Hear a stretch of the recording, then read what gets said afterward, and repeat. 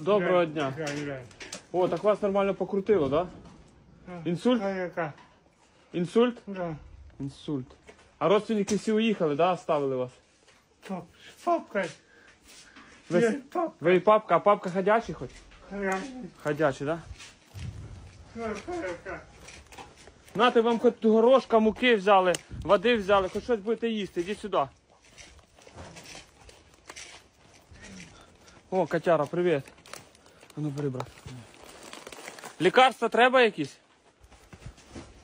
Лікарства треба? Лікарства. Папки есть. Папки. Папки нужно лекарства, да? А что нужно?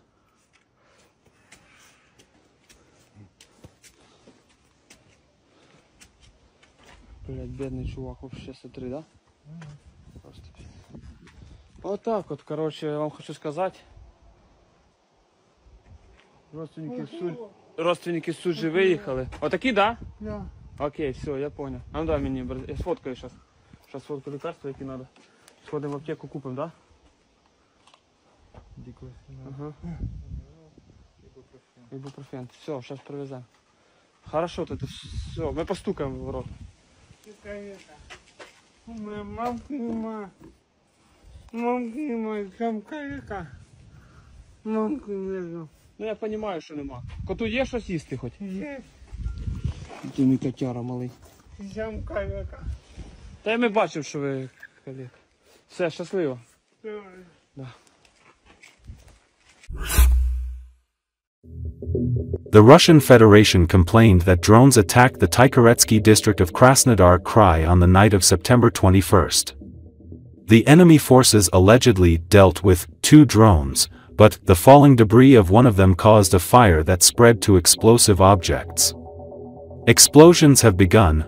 Residents of a nearby village are being temporarily evacuated to nearby settlements, said Krasnodar Region Governor Veniamin Kondratyev. According to the ASTRA Telegram channel, local residents reported an attack on an ammunition depot. Journalists also learned that drones in the village of Oktyabrski in the Tver region attacked the 23rd Arsenal of the main missile and artillery directorate of the Russian Defense Ministry. Tver region governor Igor Rudinya claimed that drones were allegedly shot down in the southwest of the region. Emergency service specialists are working on site together with representatives of the regional administration, he emphasized. Later, the Russian Ministry of Defense claimed that they had intercepted 101 Ukrainian aircraft-type drones. 53 UAVs were intercepted and destroyed over the territory of the Bryansk region, 18 over the territory of the Krasnodar region, 5 over the territory of the Kaluga region, 3 UAVs over the territories of the Tver and Belgorod regions, 1 UAV over the territories of the Smolensk and Kursk regions, the enemies boasted.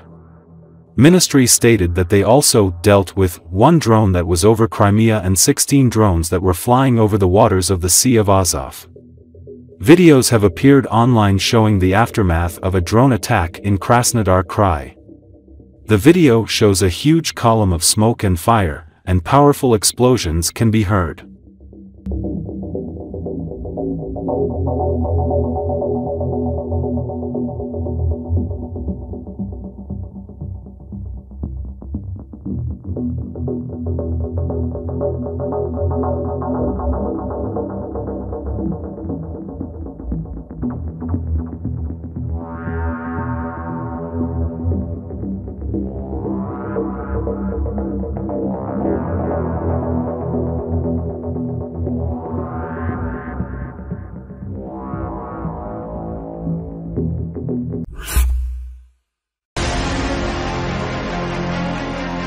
The Kremlin fears the public's reaction to Ukraine strikes deep into Russia. This issue is a sensitive one for Vladimir Putin's inner circle. According to RBC Ukraine's sources, a decision on strikes deep into Russia will still be made, and this greatly irritates the Russians. In addition to addressing purely military and logistical objectives, such as significantly reducing the aggressor's military potential, these strikes could also provoke discontent among the Russian population.